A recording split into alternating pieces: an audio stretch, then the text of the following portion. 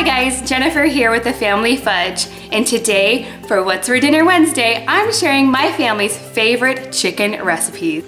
I'm making baked Parmesan crusted chicken. It is quick and easy and delicious, so stay tuned and I will show you how to make it.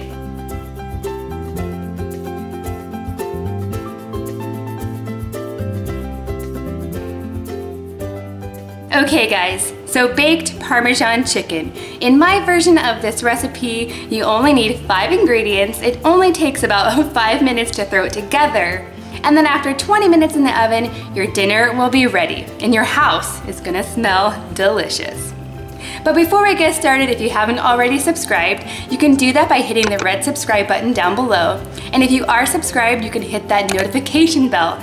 That way you'll be notified every time I upload a video. And I like to share a new recipe every Wednesday, so make sure you subscribe. Here's what you're going to need.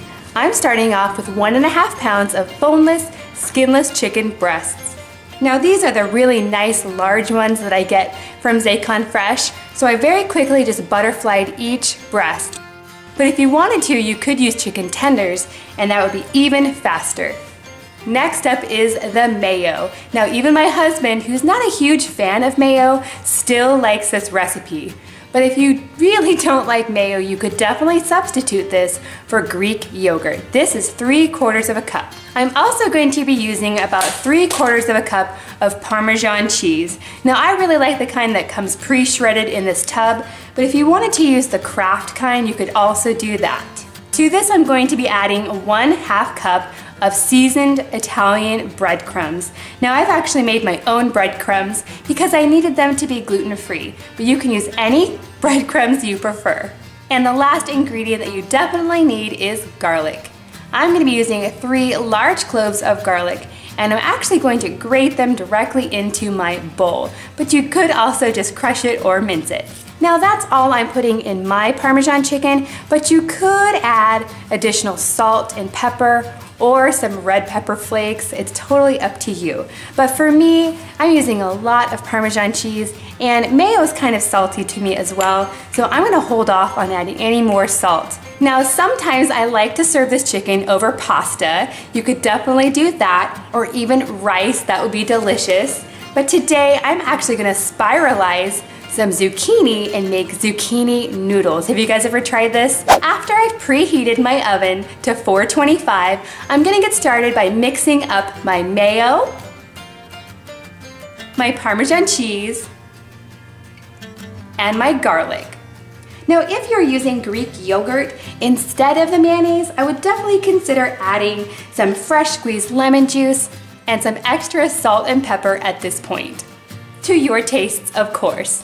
Next, I'm gonna place my chicken on top of a parchment-lined baking sheet. I really like to use the parchment paper because it makes cleanup so much easier. Next, I'm going to spread my mayo, cheese, and garlic mixture all over the tops of my chicken.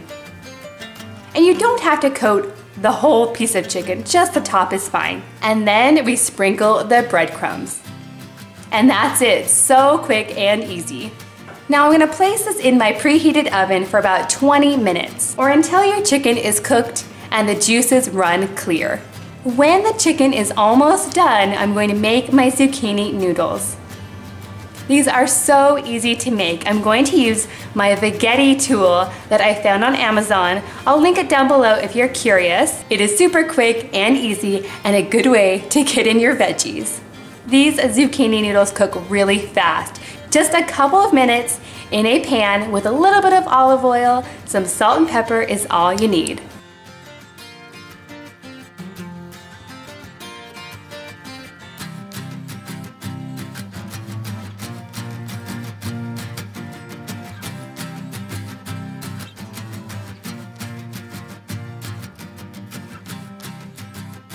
Okay friends, I'm a total believer that sometimes the most simple recipes turn out to be the most delicious.